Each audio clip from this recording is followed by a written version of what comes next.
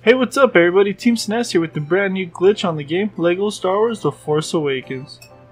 In this video we're going to show you how to skydive as well as get out of the map on Chapter 8, the Starkiller wall. Whee! Go!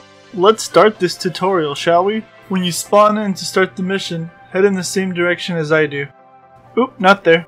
Okay, this gas, you're going to need to switch over to Finn so he can walk past it.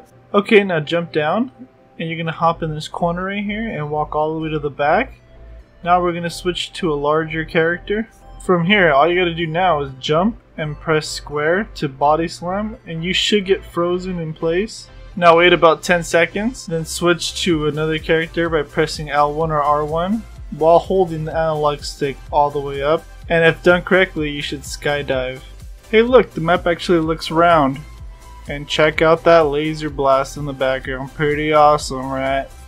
Now here's where I show you out of the map. It's very difficult to land on this surface right here. It took me a couple tries. There's not much back here, everything is pretty much hollow, it's just a pretty epic background. We will work with it a little bit more to see if we can get anything else out of it. And we will keep you updated with our findings. This glitch was found by xShAdOwYxMiSt and SNES here at Team SNES. If you enjoyed the video, please hit that subscribe button, give us a like or a comment, and let us know what you thought about the video. Thanks for watching. Team SNES out!